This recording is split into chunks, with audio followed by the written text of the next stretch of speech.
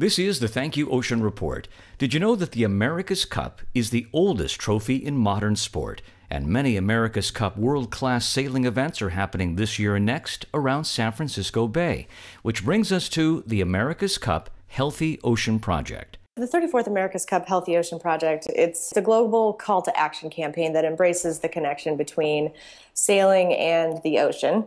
Jill McCarthy is head of partnerships for the America's Cup Event Authority.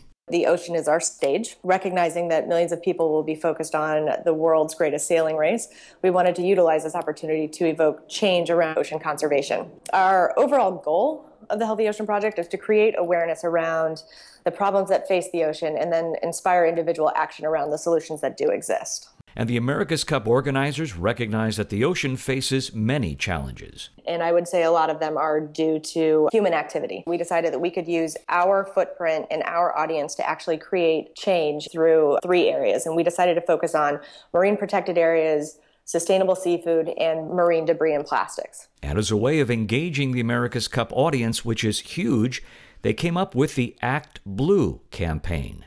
The Act Blue campaign is completely focused on individuals taking action, big or small, everybody pledging to take action.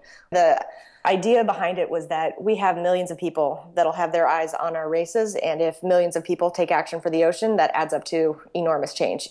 The Act Blue campaign has a number of suggestions, for example, asking folks to switch to reusable grocery bags, reusable water bottles, and taking action to support efforts to fund marine protected areas. We're encouraging our audience to take a multitude of actions and then ask their friends to do the same. And one question being asked by the America's Cup organizers is how can an increasingly popular sport encourage change on behalf of the ocean? We wanted to bring sailing to San Francisco, and we wanted people to see just how cool and innovative these boats actually are. They're as tall as a 7-story building, and if you can think of a 7-story building going 50 miles an hour on the bay, I mean, that's exciting.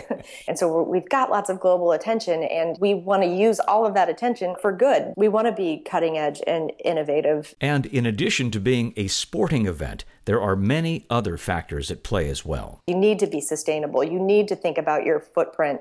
And I think that's something that America's Cup is taking to heart, and we take it very seriously. And with San Francisco being the home of the 34th America's Cup, we want to leave the bay and the ocean and the delta better than we found it. If you'd like to learn more, go to americascup.com and click on the More Than a Sport tab. You can learn about exhibitions, coastal cleanup activities, panel discussions, all focused on a healthy ocean. Your Thank You Ocean campaign is proud to support America's Cup Healthy Ocean Project, and you'll find information and links on our website, thankyouocean.org. My thanks to Jill McCarthy of the America's Cup Authority, and remember, the ocean takes care of us. Let's return the favor. I'm Jerry Kay.